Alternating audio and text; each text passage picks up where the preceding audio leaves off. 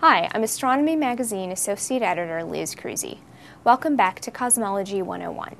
In this series, I give you an overview of important ideas in the area of cosmology. This video is the second in the series and focuses on dark matter.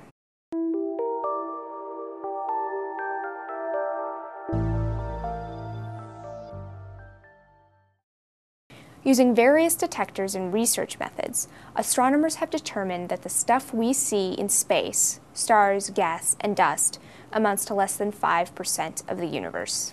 This stuff is ordinary matter, and it's made up of protons, neutrons, and electrons. Scientists call ordinary matter baryonic matter because protons and neutrons are subatomic particles called baryons. So if ordinary matter is only about 5% of the universe, what's the other 95%? Well, about 23% is something called dark matter. The remaining 72% is a mysterious pervasive force called dark energy. I'll explain more about dark energy in my next video.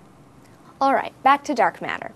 This mysterious mass is a type of matter that doesn't emit, absorb, or reflect any type of light. So, for example, it doesn't emit X-rays or absorb infrared radiation.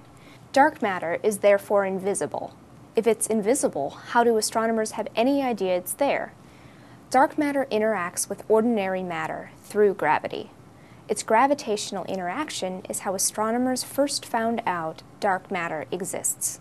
In 1933, a Swiss astrophysicist by the name of Fritz Zwicky first proposed dark matter's existence. While studying the Coma galaxy cluster, he found that the galaxy's gravity alone was much too small to hold the cluster together. The next round of evidence came about 40 years later, in the 1970s. Astronomers charted the velocity of stars at various distances from the center of a galaxy and plotted the velocity versus the distance. This plot is called a rotation curve. They expected the velocities to reach a maximum and then decrease farther from the center, but the data showed otherwise. The velocities reach a maximum and then plateau.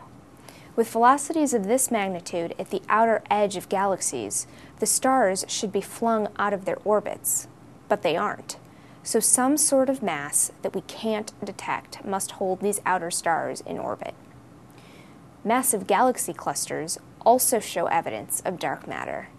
A very massive object, such as a galaxy cluster, can bend and magnify light from galaxies behind it. That massive object acts as a gravitational lens. In this image of galaxy cluster Abell 2218, you'll see numerous blue arcs.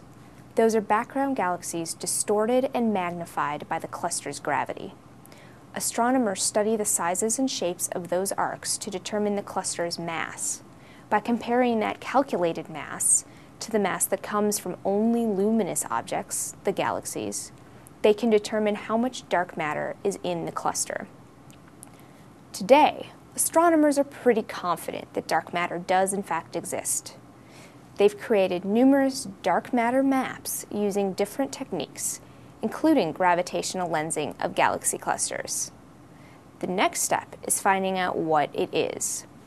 As I said earlier, dark matter doesn't emit, absorb, or reflect any type of light.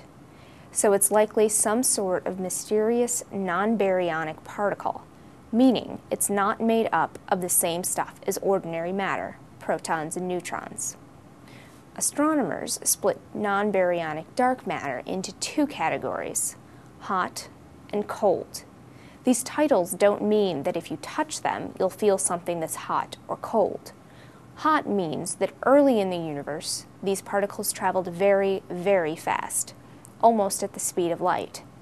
Cold means that early in the universe, the particles traveled slower. How does particle speed relate to figuring out what dark matter is? Well, slower particles will bunch up into small structures earlier in the universe. Those small structures will eventually collide and merge, forming larger structures. Astronomers believe this is how structure forms and evolves in our universe. Smaller structures eventually merge into the massive superclusters and filaments we observe today. astronomers simulate structure evolution with cold dark matter and create models that resemble today's universe. This simulation shows dark matter distribution. Brighter areas represent more dense regions. Okay, so what is cold dark matter? That's a good question. Scientists aren't sure yet, but they believe it's a massive, charged neutral, as of now hypothetical particle called the neutralino. They haven't found this particle yet, but the Large Hadron Collider particle accelerator may change that after it restarts in the fall of 2009. I hope this overview helped you understand a bit more about dark matter. I'll be back later to talk more about cosmology. And for more in-depth articles about cosmology, make sure to check out Astronomy Magazine, which regularly features cosmology articles in addition to frequent cosmology news.